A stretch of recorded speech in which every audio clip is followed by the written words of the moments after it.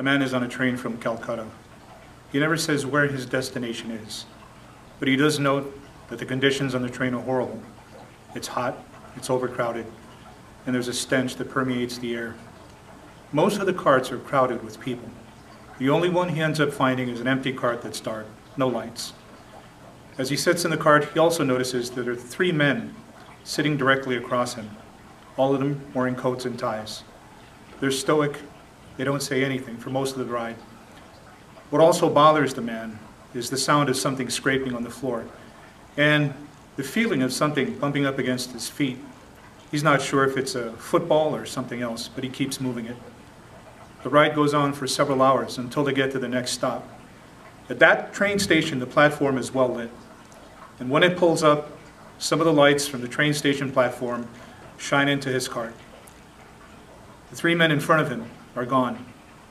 But when he looks down, the scraping sound on the floor are 3 bodies in plastic.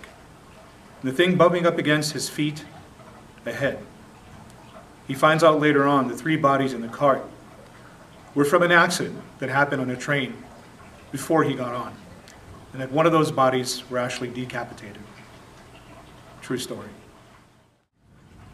Join us on January 27th, Wednesday, 7:30 at the Doris Duke Theater at the Honolulu Museum of Art when we present Mystic Tales of India.